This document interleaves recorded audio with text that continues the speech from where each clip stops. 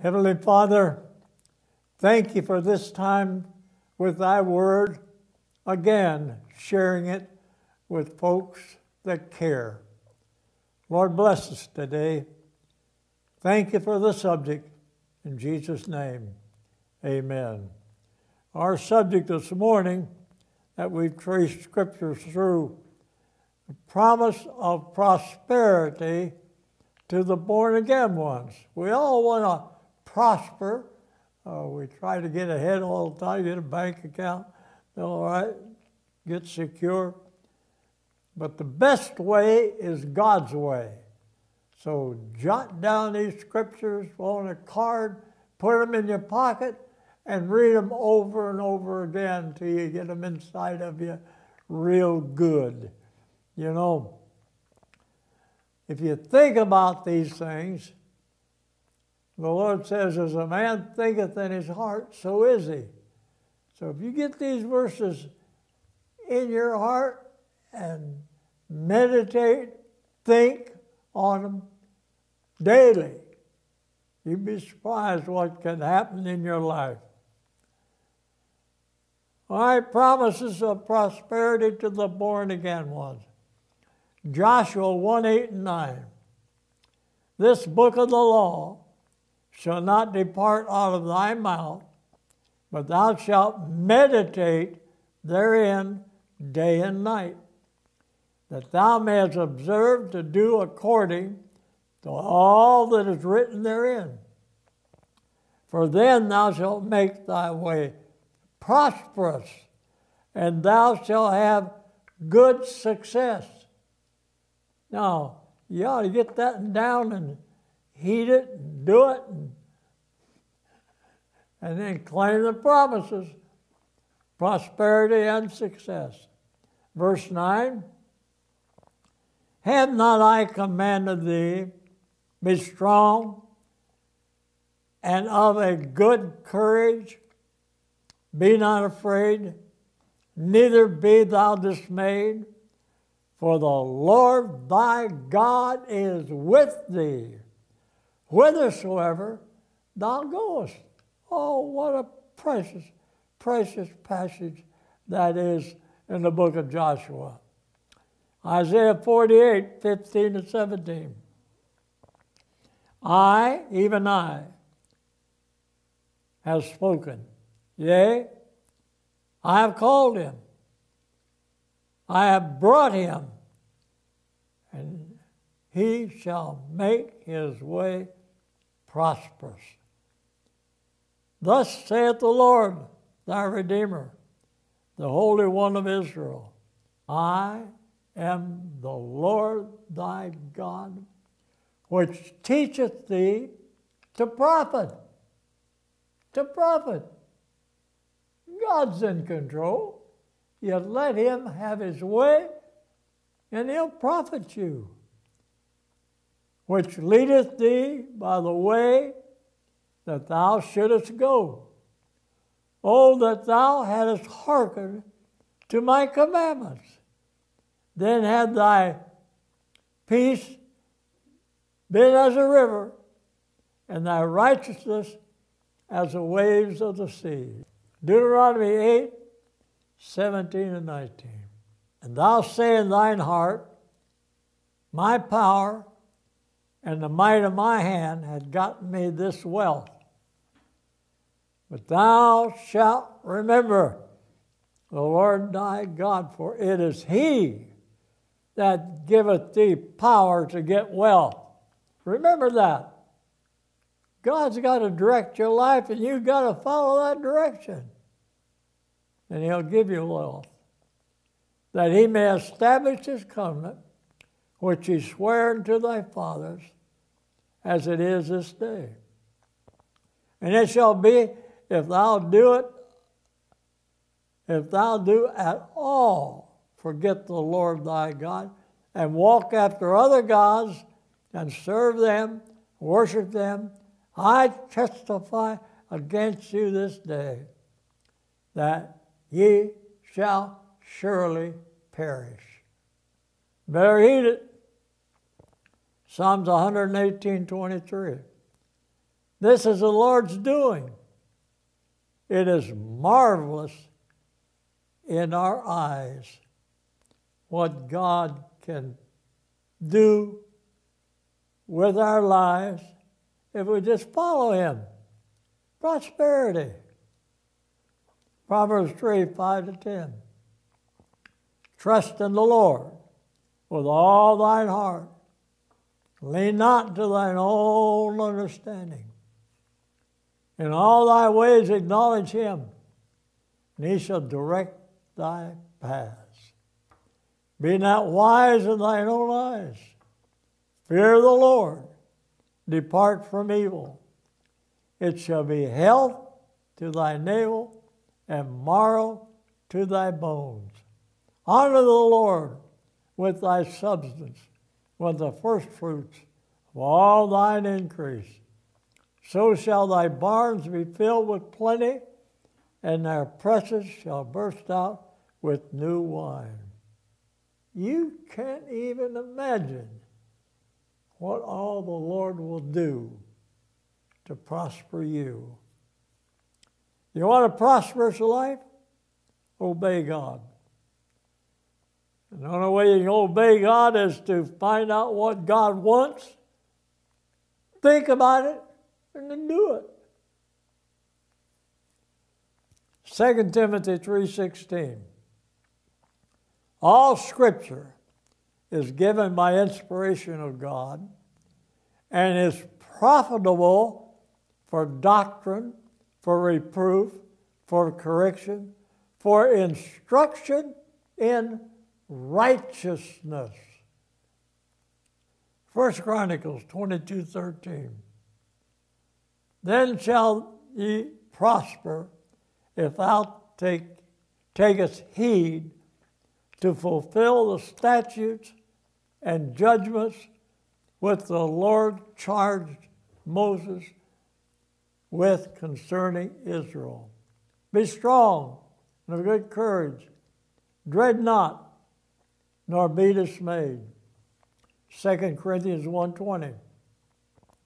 For all the promises of God in Him are yea, and in Him amen, unto the glory of God. It's another. God honors every one of His promises. You get God's Word in reality, and you can count on it. You can count on it. 1 Kings 2:2-3. Now the days of David drew nigh, that he should die. And he charged Solomon his son, saying, I go the way of all the earth. Be strong, therefore, and show thyself a man, and keep the charge of the Lord thy God, to walk in His ways, to keep His statutes, His commandments, His judgments, His testimonies, as it is written in the law of Moses, that thou mayest prosper in all that thou doest. That thou mayest prosper in all that thou doest, and whithersoever thou turnest thyself. That the Lord may continue His word, which He spake concerning me, saying, if thy children take heed to their way, to walk before me in truth, with all their heart, with all their soul, there shall not fail thee, said He, a man on the throne of Israel. Oh, what a promise. 1 Timothy 4:11-16. These things command and teach. Let no man despise thy youth, but be thou an example of the believers in word, in conversation, in charity, in spirit, in faith, in purity, till I come. Give attendance to reading, to exhortation, to doctrine. In other words, think about what you're reading. Sit down and think about it. Neglect not the gift that is in thee, which was given thee by prophecy with the laying on of the hands of the presbytery. Meditate upon these things. Give thyself wholly to them, that thy profiting may appear to all. Another promise of prosperity, that thy profiting may appear to all. Take heed unto thyself and unto the doctrine. Continue in them. Job 36, 10 and 14. He openeth also their ear to discipline, and commandeth that they return from iniquity. If they obey and serve him, they shall spend their days in prosperity and their years in pleasure. But if they obey not, they shall perish by the sword. They shall die without knowledge. But the hypocrites in heart heap up wrath. They cry not when he bindeth them. They die in youth, and their life is among the unclean. It pays to get the Word of God in your mind, in your heart. As a man thinketh in his heart, so is he. And if you obey the Word of God, after you've thought about it, meditated upon it, to do it, prosperity. Psalms 33, 4-9. For the word of the Lord is right, and all his works are done in truth. That's verse 4. Now verse 9 of 33. For he spake, and it was done. He commanded, and it stood fast. Psalms 33 again. He spake, and it was done. He commanded, and it stood fast. All his works are done in truth, verse 4. Psalms 96, 4. For the Lord is great and greatly to be praised. Deuteronomy 27, 4-6 and 8-12. 4-6, blessed shall be the fruit of thy body, and the fruit of thy ground, the fruit of thy cattle, the increase of thy kind, and the flocks of thy sheep. Blessed shall be thy basket and thy store.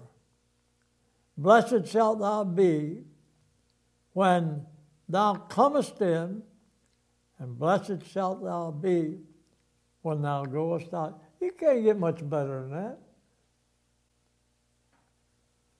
The Lord shall command the blessings upon thee in their storehouses, in thy storehouses, and in all that thou settest thy hand unto.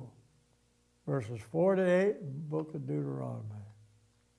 Now 8-12. And the Lord shall make thee plenteous in goods, in the fruit of thy body, in the fruit of thy cattle, and the fruit of thy ground, in the land which the Lord sware unto thy fathers to give thee.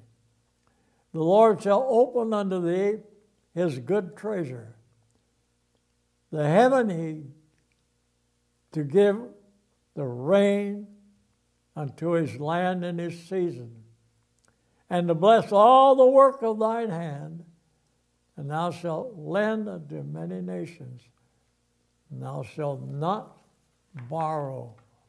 Isaiah 55, 8-12. For my thoughts are not your thoughts, neither are your ways my ways, saith the Lord. For as the heavens are highest than the earth, so are my ways higher than your ways, and my thoughts than your thoughts. That's the reason you need to take a subject and go from Genesis to Revelation to find out exactly what God means when he says what he says.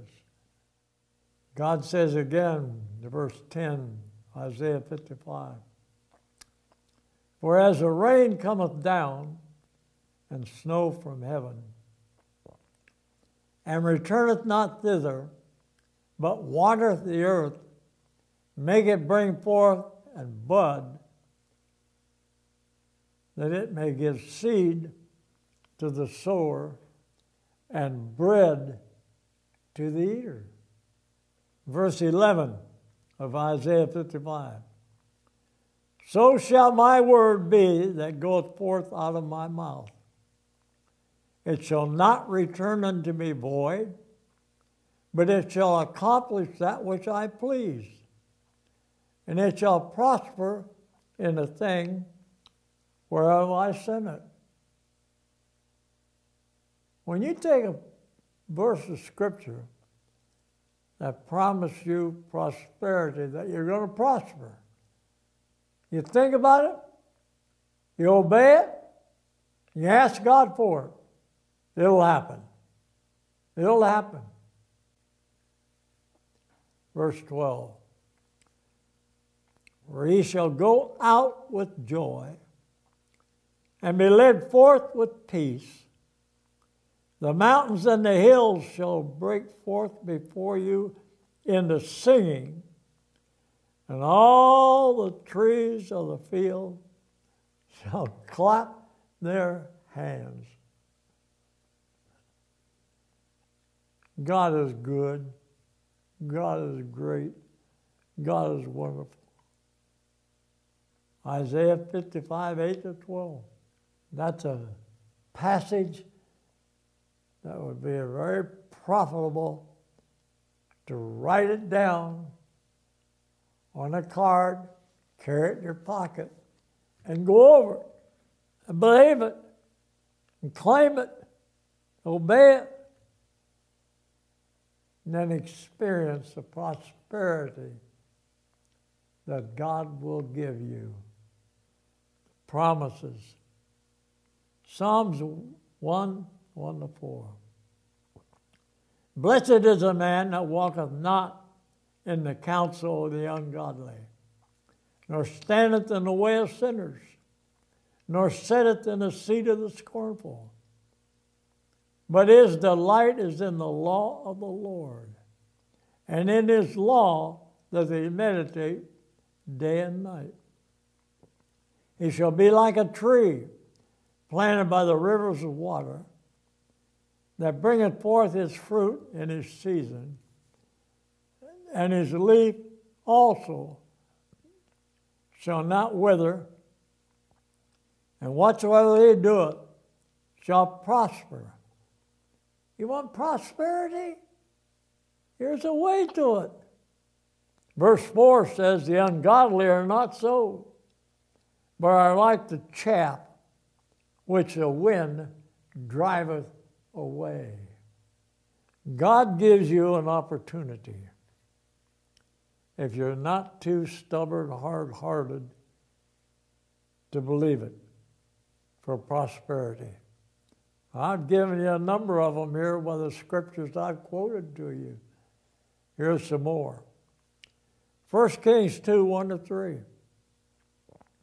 Now the days of David drew nigh that he should die. And he charged Solomon his son, saying, I go the way of all the earth. Be thou strong, therefore, and show thyself a man. And keep the charge of the Lord thy God to walk in his ways, to keep his statutes, and his commandments, and his judgments, and his testimonies, as it is written in the law of Moses, that thou mayest prosper in all that thou doest, and whithersoever thou turnest thyself. Think of that. Genesis 39, 1-6. And Joseph was brought down to Egypt, and Potiphar, an officer of Pharaoh, captain of the guard, an Egyptian, bought him of the hands of the Ishmaelites, which had brought him down thither.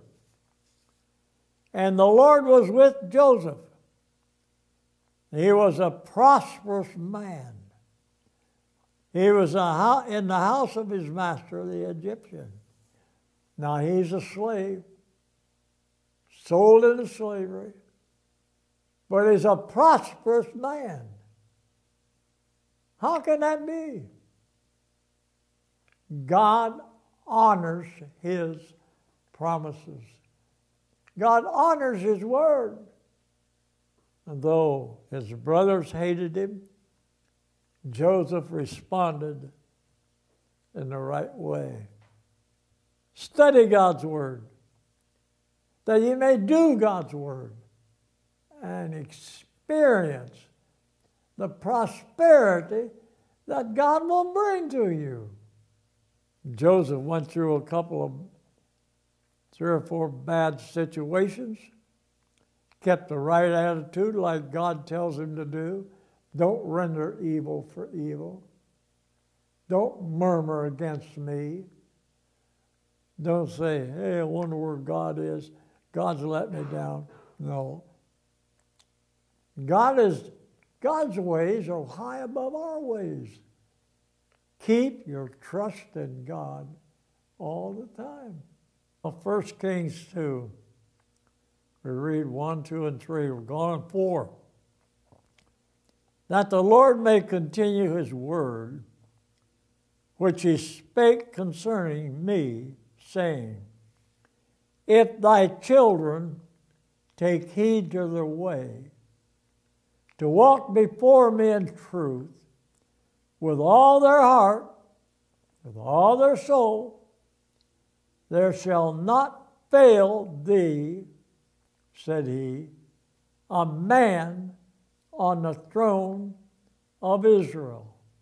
Moreover, thou knowest also that Joab, the son of Zeruiah, did to me what he did to the 2 captains of the host of Israel, unto Abner, the son of Ner, and to Amasa, the son of Jethro, whom he slew and shed the blood of war in place, and put the blood of war upon his girdle that was about his loins. Take care of him. 1 Kings 2, 10 as well. So David slept with his fathers, was buried in the city of David, and the days that David reigned over Israel were 40 years. 7 years reigned he in Hebron, and 30 and 33 years reigned he in Jerusalem. Then sat Solomon upon the throne of David his father, and his kingdom was established greatly. These scriptures on prosperity to the born-again ones are precious promises. You need to Get them down. Think about them. The promises of prosperity to the born-again children of God.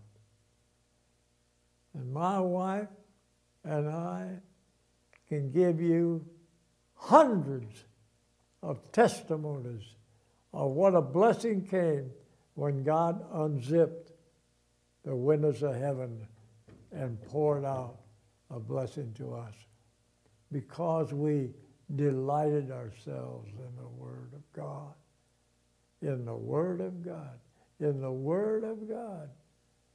Delight thyself in the Word, and I'll give you the desires of your heart.